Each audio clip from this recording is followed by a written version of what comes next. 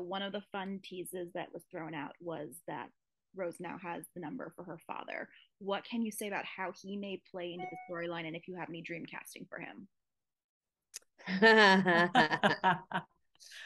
We don't have dream casting, but that's an interesting character in the books because he's so flamboyant, and Fabulous. that done wrong could be really over the top and silly. So he's a character that, as when we do meet him, we'll have to make sure he's got the right nuance so that he's not a caricature. But it's going to be an exciting challenge.